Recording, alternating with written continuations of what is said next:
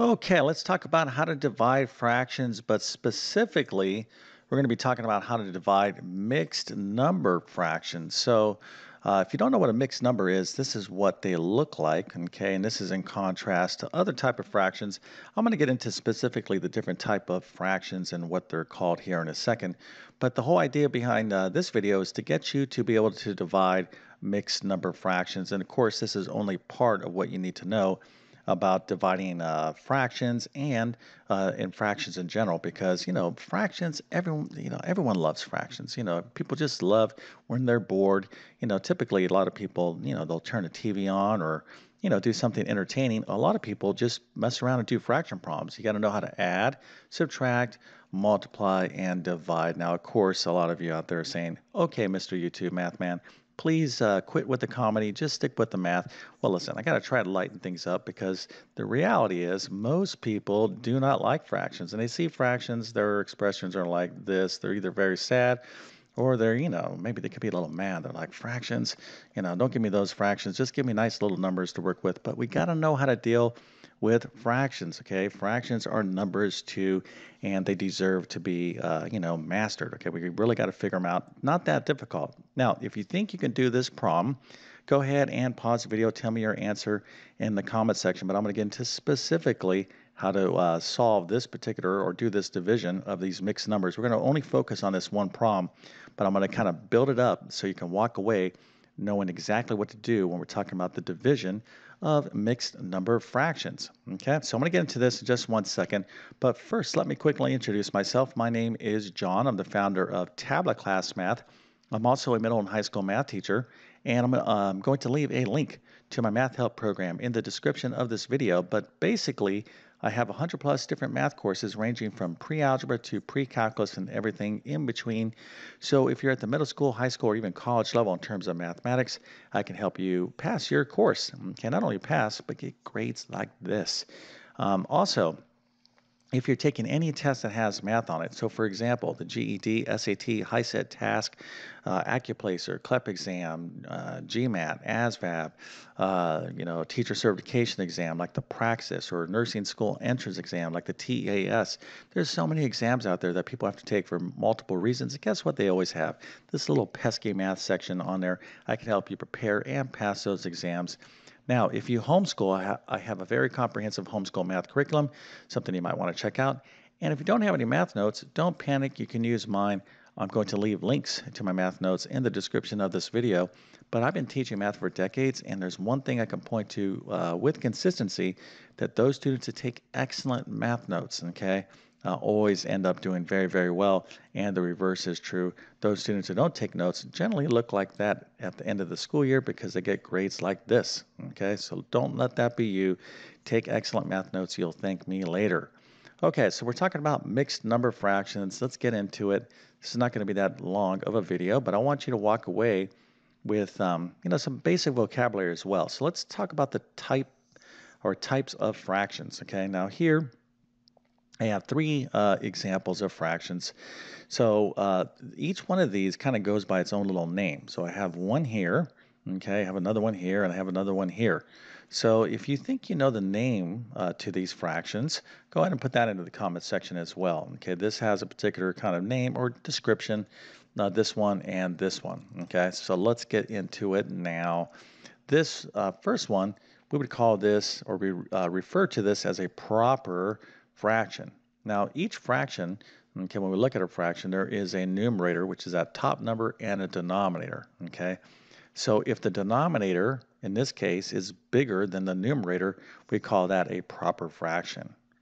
All right, so what do you think we're going to call this one? So pretty easy, right? We would call this an improper fraction because the numerator is bigger than the denominator, so 5/3. Now, the thing about improper fractions, we can convert these guys into mixed numbers. That's a whole separate video. By the way, if you really want to learn fractions from me, I have tons of videos on fractions in my YouTube channel, and I teach this completely in my pre-algebra course as well. All right, so here we have an improper fraction, proper fraction, and of course that leaves us to our mixed number. Okay, so this is our mixed number fraction. Now, the interesting thing about improper fraction and mixed number fractions that we can take a mixed number fraction and write it as an improper fraction and vice versa. Okay, so let's just take this 2 1/2 real quick and write this mixed number as an improper fraction. So let me just do this actually this way, make it a little bit neater. So there's 2 1/2. So how can I rewrite this fraction? This is something that you should know, and if you don't know, you were probably taught this, you just forgot it, okay? Well, what we need to do is take that 2 and multiply by that 2, right? So 2 times 2 is 4. 2 times 2 is 4. So whatever the result of multiplying this way, then you're going to add this number.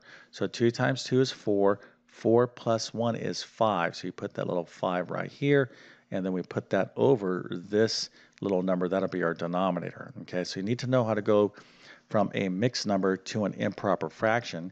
Now, to take 5 halves and go this way, I would just take 2 and divide it into 5, and you would get 2 with the remainder of 1/2. Okay, so again, a lot of things that we kind of need to, other videos I can make on this, but hopefully you're pretty familiar with how to go from an improper to a mixed number or mixed number into an improper fraction. Okay, so now let's move on to just basic division. How do we divide fractions in general? So if I have 3/5 divided by 1/2, remember, I'm going to give myself a little room here because I want us to focus on this for a second. The idea when we divide fractions, and we're not really going to divide, we're going to multiply. Okay, so we're going to take this 3/5 and we're going to go from division to multiplication. But in order to do that, I have to take this fraction and flip it upside down. Okay, so this is how we divide fractions. So we're going to take this division operator, we're going to turn it into multiplication, and take this fraction and flip it. And when I flip this 1/2, I get 2 over 1. Okay, now what do? Well, multiplying fractions is super easy. All I need to do is multiply the respective numerators. So this would be 3 times 2. That's going to be my numerator, and then 5 times 1 is my denominator. So I get 6/5. Okay, so that is that. All right, so just a quick review on how to divide improper or proper fractions. Okay, but now we know what how to go from a mixed number to an improper fraction, and all this terminology. Now we can go ahead and tackle our problem. Okay, so how do we divide mixed number fractions? Well, what we need to do is take our mixed numbers and turn them into improper fractions. So let's go ahead and take a look at that here. So 3 1/4, again, we're going to go 4 times 3 is 12. 12 plus 1 is 13. So this mixed number, 3 1/4, is equal to the fraction 13/4 as an improper fraction. So we're going to do the same with this fraction. 5 times 2 is 10. 10 plus 3 is 13, so it's going to be 13 over 5.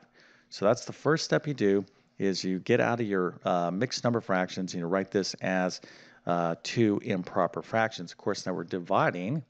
So this just brings us back to what I just talked about, how to divide fractions. Okay, how do we divide fractions? Well, we're going to turn this into a multiplication problem. It's always the fraction to the right. So we're going to take this 13 over 5 and we're going to flip it upside down, meaning the 5 goes up top and the 13 goes down to the denominator. So now I have 13 over 4 times 5 over 13. Okay, there's a fancy word for that. It's called the reciprocal. We just flip it upside down. And now when I multiply across, okay, this is going to be 13 times 5 over 4 times 13. But a lot of you out there are saying, hey, can I just cross cancel these 13s? Yes, you can. So we're just left with the answer 5 over 4. You get that same answer if I went, okay, 13 times 5 over 4 times 13. Remember, when you have common factors, or in other words, things separated by multiplication, you can cross cancel common factors, like factors, right? And you're left with this as our answer. That's 5 over 4. Okay, so if you got this, right all on your own, you're like, oh, I knew how to do this problem. I just wanted to just check on myself. Then let me go ahead and give you a nice happy face, a little check mark, an A+, and I'll give you a few stars just to make your day extra special. Nice job, okay? We have to learn how to deal with fractions. There's so much to know about fractions, and there's some pretty cool techniques and little I call them hacks or tricks, especially when you're adding and subtracting fractions. But fractions is a big part of not only basic math like arithmetic, a big part of algebra as well. So no need to look like this. Let's go ahead and end this on a positive note. Okay, and if you learned something, you're going to be like, wow, I was so amazed. I didn't know fractions were that easy. Well, now you know. All right, so if this little video helps you out, go ahead and consider smashing that like button. That helps me out. And if you're new to my YouTube channel, hopefully you'll consider subscribing. I've been on YouTube for 10 plus years, have over 1,000 plus math videos, basic to advanced math. My goal is to try to teach math in a clear and understandable way. So I have a ton of content on my channel if you like my teaching style. And I'm going to be posting a ton more in the future. But my best math help will always be within my math help program. Okay, so with that being said, I definitely wish you all the best in your mathematics adventures. Thank you for your time and have a great day.